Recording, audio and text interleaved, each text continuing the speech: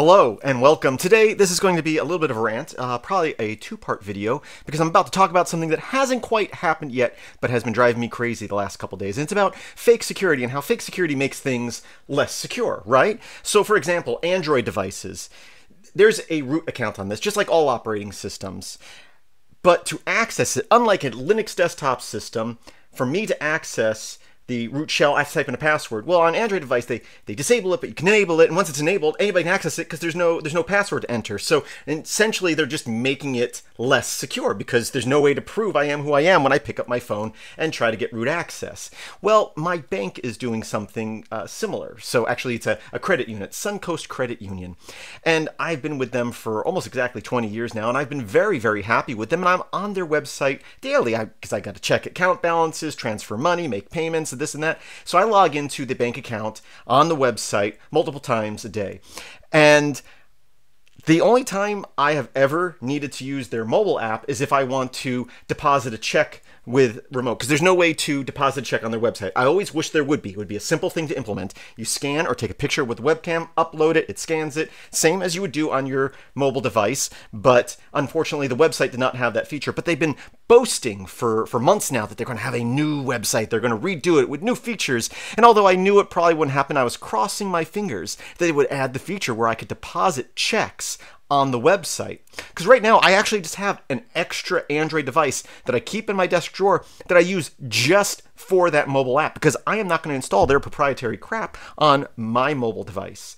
So I have an extra device just for that, and I use it so rarely that every time I turn it on I've got to update their program because it's not at the newest version, then I got to log in, and it's kind of a pain in the butt, but it's easier than driving to the bank on the occasions I get a check. Well, the other day when I was logging into the Suncoast website, there was a pop-up informing me that soon they will be requiring you to have the mobile app to log into the website. How stupid is that?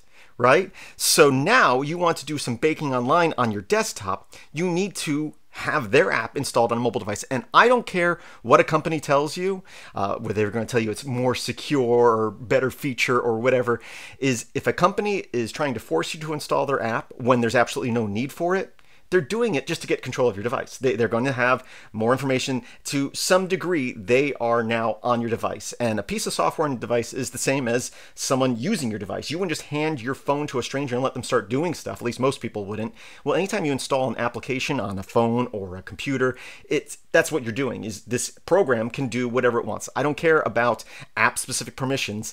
It's going to have access to your device. And in no way is this making it more secure. First of all, what about people who don't have smartphones? I know some people who still carry flip phones. I can think of at least two that I know. How would they access the website, right? What about people who maybe don't use iPhone or Android? Because there are other options out there. They won't have access to the website now. And what about people like me who, even though I do use Android, I don't like having proprietary stuff on my phone? And there are some Android systems that don't have access to the Google Play Store, and the only way to get their mobile app is through the Google Play Store or on an iPhone through the Apple Store.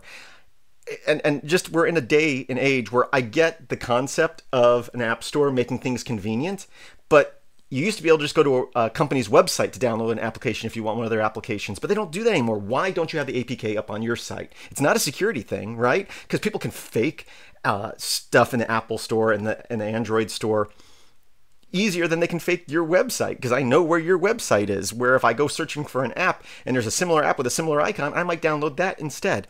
I also don't see how this makes things more secure. So again, this hasn't been implemented yet, so I don't know exactly how it's going to work, but basically it's 2auth, which I'm not against 2auth, because right now when I log into my bank account, they send me an email and I have to get the verification code and type that in. And this is great with me. A lot of people would say, that that's not the best way to do it. Well, you know what? I don't have email clients on my desktop, on my laptop, on my phone. I have an email server, and when I want to check my email, I SSH in, and I run MUT. So it's not going to all these devices. If I have their mobile device on my phone and someone gets a hold of my phone, now it sounds like they're just going to be able to approve the login, right? Where before, I needed my username, which the bank also, your username is your account number, which I've always thought was kind of weird because you write checks and your account number's on your check. So having your username as your account number is ridiculous. It's not like other sites where you're communicating with people and they're seeing your username. This is something that would be an extra step, right? If you don't know my username, now you need to guess my username, my password, and then you also have to have access to my email account to get that verification code. And when one of those emails would go to my web server, I would have a trigger set to notify me on my phone so that I know when someone's trying to log in. Even though I'm not getting a text or the verification code to my phone, I get a notification, which is great.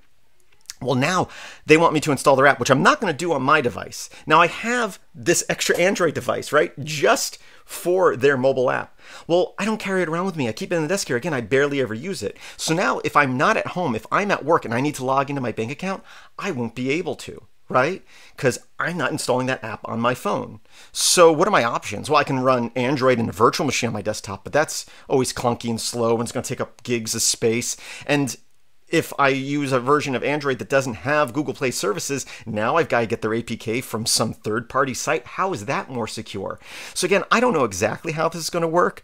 And another thing is, like, if I install their app on my phone, they're telling me, so I messaged them once or twice asking them for more details on this, and they tell me it's like having an extra lock on your front door. Well, that would be stupid, wouldn't it? Right? Because if someone's going to take the time to pick one lock, they can pick the other lock, but in reality, they're just going to kick in the door. Where now, the notification's going to my phone, which I'm not going to have on me, so if someone's trying to get into my account, I won't even know. Where at least before, I got notifications on my phone, then I had to log into my server, get my email, and copy and paste it over, which wasn't that big of a deal because on my desktop here, I'm usually logged into my web server, my email server, and I can copy stuff over real easily.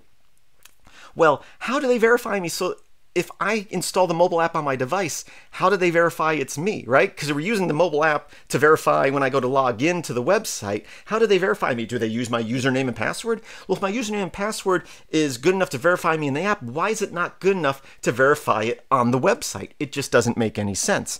So again, I don't know exactly how this is all going to work. And the only thing I can think of, and this is usually what happens when you have fake security that makes the user jump through loops. It doesn't protect you any better from the attack. It just makes life more difficult for the user. I need to figure out a way to do this. I'm not going to carry around two phones. I'm not going to install their app on my phone. I've been very happy with this credit union. I don't want to switch to somebody else. It's been 20 years. This is the first real issue I've had. So the only thing I can think is, like, maybe I can have this phone in my desk here, keep it plugged in all the time using electricity, and maybe set up some sort of script that detects when that app gets a notification, because I don't know exactly how it's going to get the notification, and then just automatically click, yeah, approve. I mean, how else will I log into this website when I'm not at home where this mobile device is? And some people would be like, oh, just install the mobile app. I'm not going to. And this has been a concern of mine because there's so many mobile apps out there that are completely pointless. Everything they do can be done in a web browser, which is going to be more secure because you're not installing stuff on your device that can have access to stuff. And I've always worried that things like this will happen where companies will go to where you need the app. You can't just do it through the website, even though the app, I can almost guarantee you that at least 99% of it, if not all of it, is just doing HTTP requests. So it's doing everything through a web server anyway, just with their app layered on top. And when it comes to security, the more layers you have, the more likely you are to have a vulnerability. So this is just above and beyond stupid and going to cause more issues. And they're saying it's more secure, right? So the only thing that's making it more secure, it's not making it more secure because, again, I already had two-factor going to my email server, which only I had access through SSH, and I use security keys on that, so people would need my key, my password. They need to access my server. Anytime someone logs into my server, I automatically get a text about it. Then they have to go into my email, find it, and then they also need to know my username and password. They're just basically getting rid of all that. And it's just going to be, what it sounds like is that I don't know if they're going to send a code to your phone that you type in on the website, or if it's going to be one of those, just click OK. Right? And if it's just clicking OK is never okay for security. And if it's setting the passcode, why is that any better than sending it to an email where I can check it? And now if someone tries to log in my account, if they have my username and password, they won't have access because I get that email, which I also get a notification on my phone. So right away, I'm going to know someone's trying to access my account. Where if they're requiring the app and I don't have the app with me, someone could be trying to gain access to my account and I'll have no clue about it. So this, again, is just fake security. It's not making anything more secure. People who don't know any better are just going to click yes or okay to it, and I'm just so frustrated about this. So I'll do another update when this actually is implemented and see if there's any workaround to this. But again, what if you don't have an Android or an iPhone device? How are you going to access your bank account? And I log into this account daily. It's just so frustrating. If you are like me and you are a member of Suncoast, send them a complaint. Because the only way stuff like this is going to get fixed is if people complain. Just complain that you don't have access to the app on your devices. How are you going to log into the website? If they get enough complaints, maybe they'll change their minds. I'm not counting on it, but really the only way to fight stuff like this is by banding together and doing the right thing. So it's up to you. Send Suncoast Credit Union messages complaining about this upcoming change. Thanks for watching. Please visit filmsbychris.com. That's Chris with a K. There's a link in the description. And as always, I hope that you have a great day.